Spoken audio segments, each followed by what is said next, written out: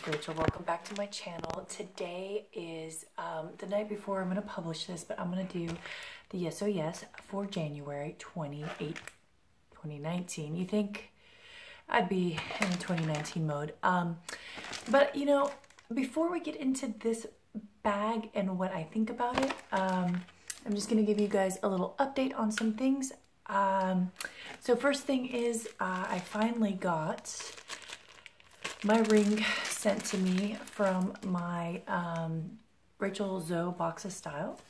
And this is with the replacement ring, the AJ Love replacement ring. And now I'm being very careful not to squeeze it, since the last time I put it on, I like barely squeezed it and it just popped in half. So this one looks a little better. I don't know if I just got a really defective one or if their jewelry is just absolute crap, but it is really pretty. So I just wanted to show you guys what that looked like. I got it bigger because I figured I'd wear it either on my thumb or this finger, since I already have a bunch of rings on the other fingers. But that is that ring. I will link somewhere the link to that video. I did it about 2 weeks ago. And so you guys can see just another few things that I wanted to let you know that I'm using, so you can kind of get an idea. Because I'm not going to do full reviews on every product I get to, but I think it's fun to like let you guys know how things are working or what I'm using. So this is the Violet Voss palette that I talked about last video. I still love it. I love it.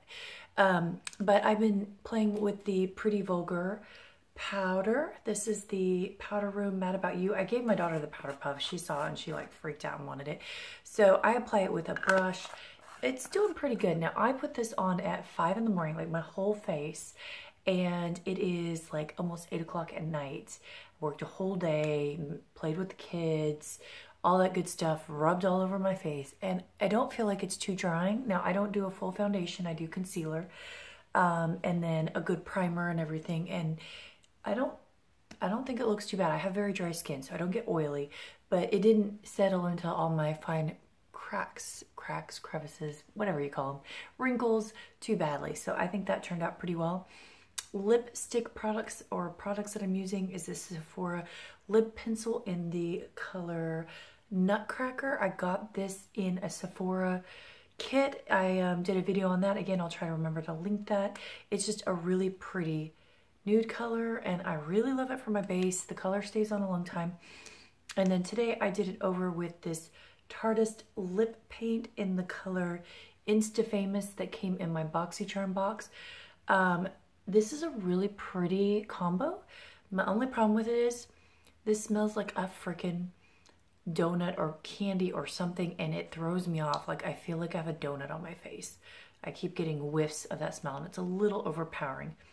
The other thing is their formula is a little bit tacky for my taste, but it's pretty.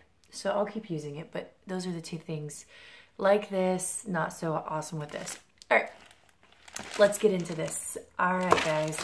So I did tape up December's box. I didn't get it in here, and if I run out of videos to do, I'll post it up later, but I just got behind. So, oh, and I forgot to do one thing. I was going to show you guys something, but I'm going to hold off for now. Okay, let's just get into it. The theme, they did actually do a card this month. Last month they did not. It's 2019, Yes Oh Yes, It's All About You.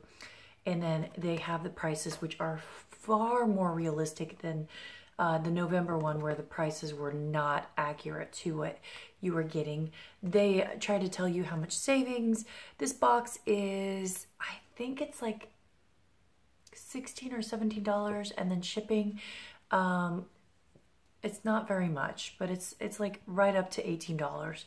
So that is the card here. So I'll go into everything. They did spoil that we were going to get the Crown palette, the OMG eyeshadow palette, I think is what this one, yeah, 10 color OMG eyeshadow collection. I have one other Crown palette I forgot to show you guys in my palette review. You know what? I'm going to pause because I want to grab one other thing, and then I'm going to show you it.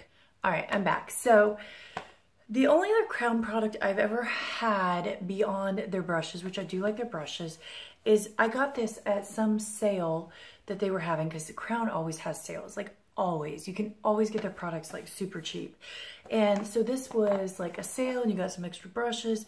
And so this was the 35 color back to base eyeshadow palette. I forgot to show this in my palette declutter slash collection video. And I so far have only used this a little bit. I haven't really loved it. Quality wasn't that great. So I'm gonna play with it a bit more, but this does not lead me to be as excited. I didn't get the Crown palette and the BoxyCharm. So anyway, we knew it was gonna be a really colorful palette, and this is what it looks like. And it's really pretty. Now I will show you guys something that kind of bothered me when I opened it, and this is just nitpicky, but it just kind of bothers me. So if you can look up close, can you see above each shadow here? There's like a divot in the packaging, and the packaging is really scratched up. The actual shadows look fine, but yeah, each thing, it's like the machine that put these in just like scratched the heck out of this. So I almost feel like Crown was like, these are the reject, not so pretty palettes. Yes, please resell these in a box. So that's a bit of a disappointment. Now, it's not a very expensive palette. It is a $10 palette. So what do I expect for 10 bucks? Like, you know, and it is pretty colors. So I'm just gonna swatch a few of these colors here. I'm gonna do these 3 colors here. So this is a matte and 2 shimmers. And just to kind of give you guys an idea. So not horrible. This shimmer metallic is probably the best, but I don't know. I just don't hold out a lot of hope for this palette. Maybe I'm being not optimistic. But you know, my track record isn't great with Crown palettes. I'm gonna try just a few more shades here to see. We'll do this really pretty blue color. Let's do this shimmery purple, and then to give them the benefit of the doubt, I'll do this coppery color. Those swatch a little nicer. Yeah, I think the copper tones and the brown tones are gonna do real nicely. Purples look a little patchy to me, but these are just swatches. So at some point I will play with this, and we'll see. So, but I do, kudos, it is a pretty palette. So I'll give you that. I don't know about the quality. Like for a $10 palette, there are so many other $10 brands that I think do really quality. And I just have not really seen great quality out of Crown's makeup, but maybe I'll be fooled this time. All right, so let's move on to the next product, which is a Beauty Creations long wear matte lip gloss. Now I do like Beauty Creations palettes. They're inexpensive, but I do like them. And this is in the color Mocha. So this is a dark color. Like it looks like it'd be the same color as this, but you can see this has more pinky undertone and this just looks more brown. I'm not going to be opening this, and the reason is I have this from like a glossy box a while back. This is the Sweetheart color, which is a more pinky color, and I have not really used it at all because I don't like liquid lipsticks. This was the Sweetheart color. I think you got a variation of colors in here, but I'm gonna let this dry down and show you guys a little bit later, but I just don't reach for it. So I don't really wanna open this when I could give this to somebody else who would actually utilize it and like it. I like lip crayons, and I like lipsticks, and I like lip glosses. I don't like matte formulas, and I don't like liquid lipsticks. That's just me. So this is worth $8. So we're up to $18. So we've made our money back, although I'm not that happy about it. This is the next product. This is the NCLA,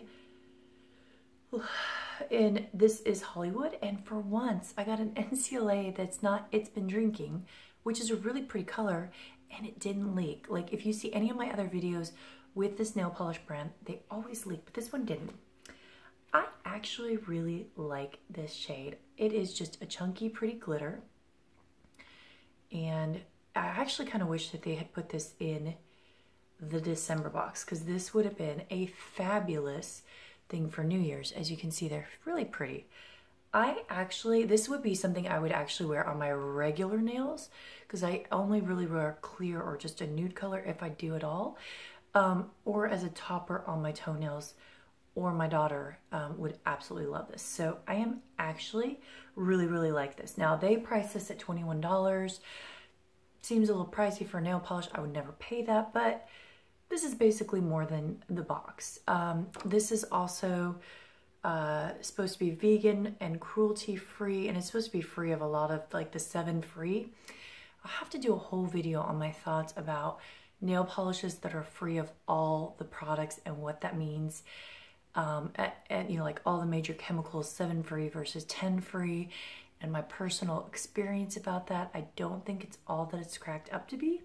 And at some point I need to do a video on that, because I had a really awful experience with one of these. But this brand, their nail polish formula does do okay on my nails and doesn't destroy them. So to go back to that lip matte, you can see it dries down very matte.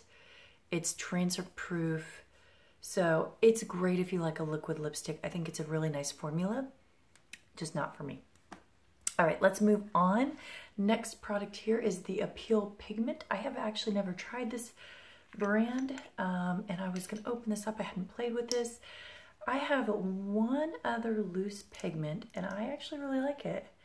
And so I'm willing to give loose pigments a chance. They're definitely different to work with. And let me see if I can just get a little bit on here. They're a little messy, but you can see a little bit here. Let me put a little bit more. They're very messy, but I really love how vibrant loose pigments can be. So it's kind of this charcoaly slate color. Ooh, that's actually really pretty. So it's like a gray with a little hint of blue and very fine silver sparkle. So for a dark, dramatic eye or smoking out, this would be really pretty. You have to have a very specific technique with loose powders, because they're loose pigments. They're a little bit more difficult to work with. So if you're not used to working with them, you can make an utter and complete mess. But I have since learned how to work with them, and I actually really do like them. So that's really pretty. I don't mind this, but I could see how a lot of people would not be excited about this. And this is $21, and that seems really expensive, but I've seen loose pigments go for quite a lot. Like, it always appalls me at how much loose pigments cost. All right, final product here is this INMO Universe Star Highlighter. It came in this box here, and I've never heard of this brand at all. And this is in the color Twilight, and they say that this is $10. This is a very weird product. I don't know what to think about it. So this is what it looks like. It definitely seems like it would be dark for a highlighter, and I was playing with this the other day. It's got this really like sticky formulation almost, if that's the way it feels like it's trying to be loose, but then it's, or not loose, like cream, but it's not a cream. And it sticks really quickly. So once you put it down, it kind of sticks, and then it's kind of hard to blend. Like, this is not one I think would go on real well with a brush. Like, I think you would want to tap this on with your finger, but you can see it just doesn't. It kind of takes a little work to blend that out. So I just don't know about this product. This might be better for like a brow bone highlight, or maybe an inner corner. It's going to be a little bit difficult to blend on the cheek, just playing with it how I am right now. But I'm going to play with it more and see. It definitely has a pinky undertone. But yeah, I think it's supposed to be more like that blush, or not blush, that cream formulation, but it's weird. Like, it's a weird formulation. So I don't know what to think about it. All right, guys, that is the entire box. So total value is $70. I actually think they're probably correct this time. This is a hit for me. This is a hit for me. This is a, I don't know. This is a not a hit, but that's not their fault. And this is a I don't know. So we have 2 hits and 2 I don't knows and 1 no. So I'm kind of like 50-50 on this box. I think I'm gonna give it one more month. I've been doing it now for like 4 or 5 months. You supposedly get a big bag of goodies if you do them a whole year. And I just don't know if it's gonna be worth it. There are other boxes that I am more interested in that I've been eyeing, and I'm trying to be good this year and not order any extra subscriptions unless I get rid of some old subscriptions. So tell me what you guys think about this. Would you keep this? Do you think this is a good subscription? What did you think of all the products in here? I'm going to play with them a bit more, and then I think every video I'm going to try to just update a little bit about a product, because I kind of like that format to give you guys an update on what I've been playing with before I get into whatever the content of the video is. So that is it, and I hope you guys have a fantastic Saturday. I will be working all day Saturday, or today as this video goes up. So this is why I'm taping it the night before. I will be back for a video on Tuesday.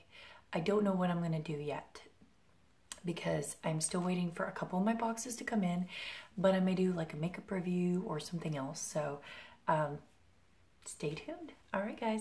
Thanks as always for watching. Give me feedback, thumbs up, subscribe, hit the warning bell, and please share this video with anyone you think would enjoy my content. As always, thanks, guys.